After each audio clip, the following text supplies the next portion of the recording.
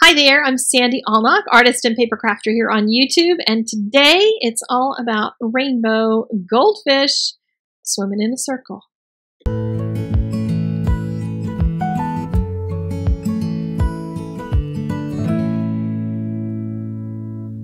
This Hero Arts Goldfish stamp set has so many fish in it, like a ridiculous number of fish.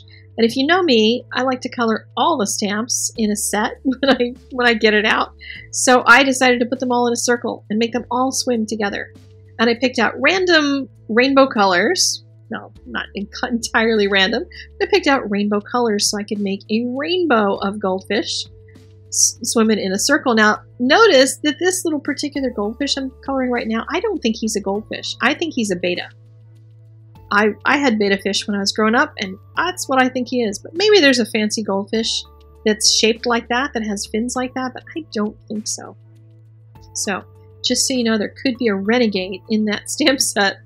But I'm going to make it like a color wheel. And this is a great place if you've taken the Copic Jumpstart class or any of the classes that I have, the Jumpstart classes in particular, where you make color wheels.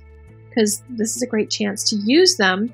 And I'm going from one color into another and trying to make transitional colors in between them.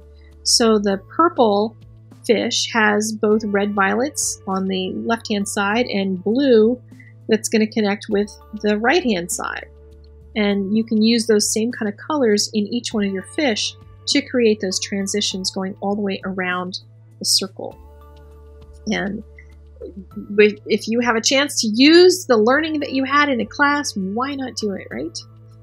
The images that I'm using, of course, are goldfish, but you can do this with flowers, you can do this with birds, you can do it with any kind of an image, especially if you've got a whole bunch of them, and if they're facing different directions. Now, you may have noticed, and I'm waiting for somebody to leave me testy comments about one of my fish being upside down, because one of my fish is upside down, the one at the bottom. But what I decided is that he is okay down there, because if you look at him in a certain way, he almost has the look of being like a turtle. Like the part that's actually the top of his head that's facing down could be his schnoz, like he's got a really big nose, and he's kind of doing a little curl with his body. So he's really not upside down, but if you turn the page upside down, it actually is upside down. But I needed him to fit in there, and I couldn't find another fish place for him that would be there, because he'd have to be swimming in a whole different section of the circle. So there you go. I fudged. And I'm okay with that. And that's the way it is. So whoever gets this card may or may not notice that one of the fish is upside down. With all of this, I wasn't worrying a whole lot about the blending. I tried to blend them so that I didn't have harsh areas, but I wasn't worrying about light sources or anything. Decided to add a little bit of dots to make some bubbles all the way around the circle.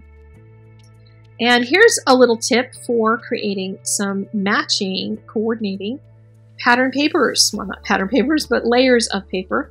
Use the markers that you used in your coloring to create little layers for your card.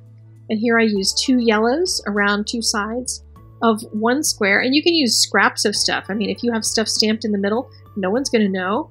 So if you have stuff that you don't need anymore and you've done some practicing on it, by all means, just use them as paper layers.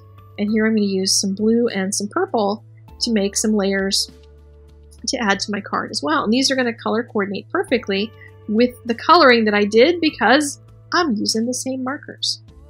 And see how nicely all of that gets covered up so that no one is going to have any idea that I just did some slapping on of color to make my border papers. Fun, isn't it? Really simple looking card, even though it had a lot of complex things in it. I hope you learned something from this. Got some tips you can use on a card that you're going to make. So I want you to hop over to my blog. There is a little blog hop going on today, so you might want to check that out. There's a link to it in the doobly-doo, as well as all the supplies. And I will see you guys again very soon. Make sure you click that like button and the subscribe and all that good stuff. And I'll see you later. Bye-bye.